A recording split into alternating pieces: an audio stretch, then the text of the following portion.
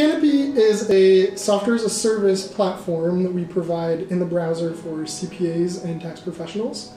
And it allows them to use all their tools in one place, such as documents and tax resolution and forms, and even messaging their clients and interacting with the clients that they have. My name is Nick Humrich, and I'm the DevOps engineer here at Canopy. So I started trying Kubernetes, and that took like 3 days for me to even understand what was going on. I was reading and reading the documentation, and I was totally confused by what is a pod, what is a replication controller, and trying to convert Docker lingo into Kubernetes lingo was not the easiest thing for me.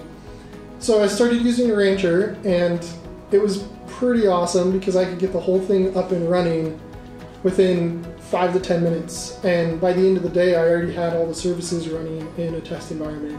I didn't really have to go read very much documentation on it.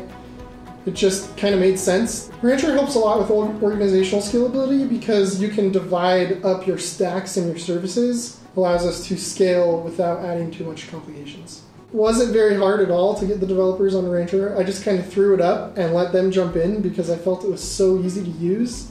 And Rancher allows them to have a more easier way to understand what is in production, and it allows them to look at the logs, look at the metrics, things that they care about without them having to really understand an entirely new system. What I love about Canopy is we're really trying to focus on making the development experience as great as possible. And so we really like empowering the developers to do what they need to. And Rancher allows us to do that by letting them control their own container, and then in production we can swap out pieces that we need to.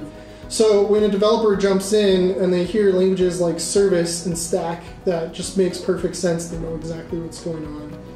And right there in one place, they can look at logs, execute a shell, all within the UI. It's just really simple.